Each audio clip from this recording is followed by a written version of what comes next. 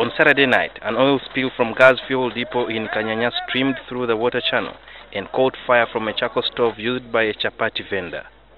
The police fire and rescue team acted fast and contained the fire before it could spread to the depot less than 20 meters away. According to the management of gas fuel stations, the depot constructed in 2004 has over 250 liters of highly flammable fuel. As a mitigation plan, we have bought or we acquired land on Mitiana Road in Wakiso, 2 acres, such that we shift.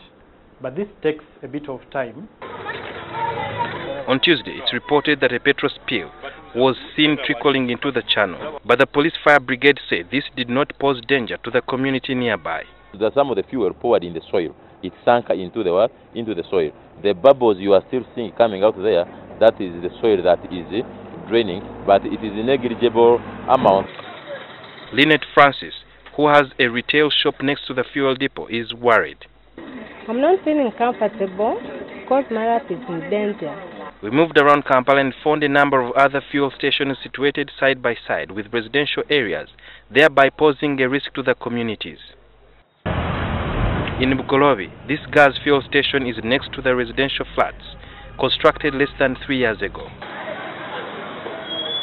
Shell Capital Kampala Road is next to Mavirizi complex that has hundreds of shops.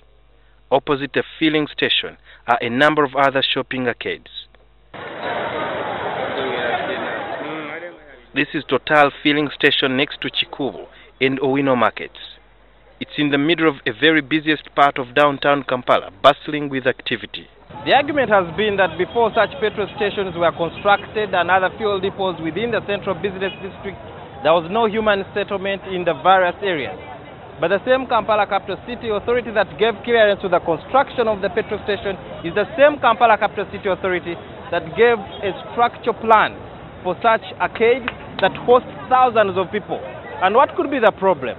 It's as good as mixing the new wine with the old wine. Engagements are going on right now with the line ministry. This is the Ministry of Energy, and there has to be a work plan which is yet to be generated. Is it tomorrow? Is it in 5 years? Is it in 10 years? Is it when after Jesus has come back?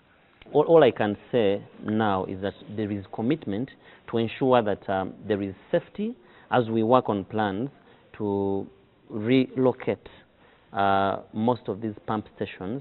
Do you take responsibility as Kampala Capital City Authority for the mess that is in Kampala? We have lost people here. We have given approvals for buildings. You go and alter as the owner of the building. The responsibility is not only on KCCA. The responsibility is also on you as the property owner. According to KCCA, fuel stations are supposed to be set up 100 meters from residential or public buildings. Many Kampala dwellers are literally living next to fire, and any spark could cause disaster of huge proportions in lost lives and property. Sudhir Byarhanga, NTV.